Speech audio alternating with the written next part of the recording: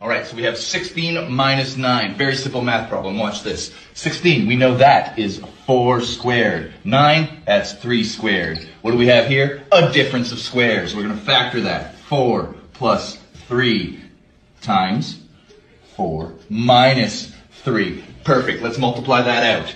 4 and 4 is 16. 4 and negative 3 is negative 12. 3 and 4 is 12. And then we got 4, negative 3 and 4, that's 9. Perfect. Okay, we'll cancel these 12s out. That'll give us 16 minus 9. Perfect. Come over here. We're doing 16 minus 9. All right, 9 is bigger than 6. Let's get rid of the 1 here. That's going to give us 16 minus 9. All right, and then we're up to here. And again, we get 16 minus 9.